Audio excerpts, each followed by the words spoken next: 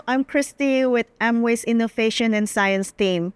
Did you know that our body has more than 97,000 kilometers of blood vessels that circulate around 6 liters of blood every day? Our body is certainly amazing. Now, the circulatory system can also be called the cardiovascular system. Cardio means heart, and vascular refers to blood vessels.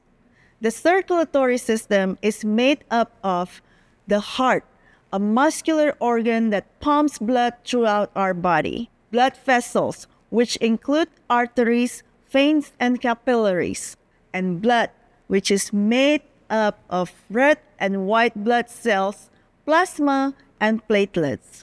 Together, the system creates a continuous cycle of blood circulation through the body. Blood vessels carry blood away from and towards the heart through arteries and veins.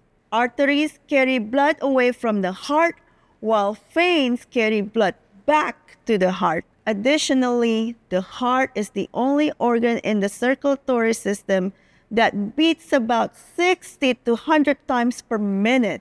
The main functions of the circulatory system are to provide oxygen, nutrients, and hormones to muscles, tissues, and organs throughout our body, and to remove waste from cells and organs so that our body can dispose of it.